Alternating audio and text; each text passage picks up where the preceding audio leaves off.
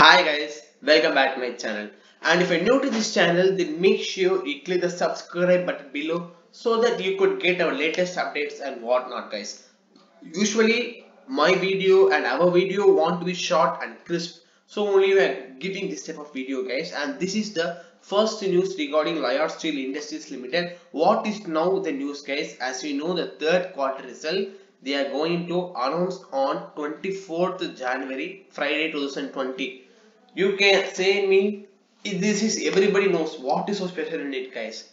Each and every quarter they before going to sell the result, they should give the shareholding pattern. That is very important.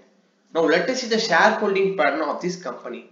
Why the shareholding pattern is very important for a company? Because you may know those persons who have newly invested, they big persons who have invested, there will be no reason, without reason, the big person will come and invest in this type of companies, guys. And this is September 2019 quarter, that means quarters again. Why I am showing this? Because when you compare September quarter and December quarter, you could come to a conclusion that any person has newly bought or sold, guys. As you know, mutual fund, as on September 2019, mutual funds are 33%, 3,42,000 shares. Banks, this is the main part, guys. There's a change here. You will be surprised after seeing that. You see here, guys, 15%, 29,88,000 shares, guys. 29,88,000, 15%. And if you see the small individual shareholders are 1,29,000 shareholders.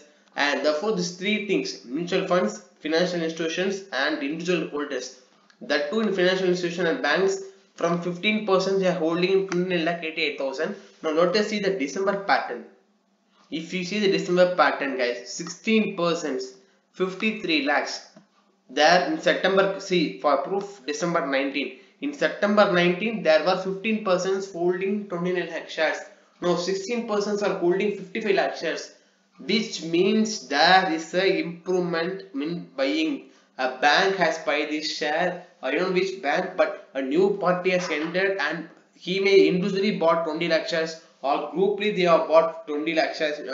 Within one quarter, 20 lakh shares has been bought by a company. So this is the main part you should note, guys.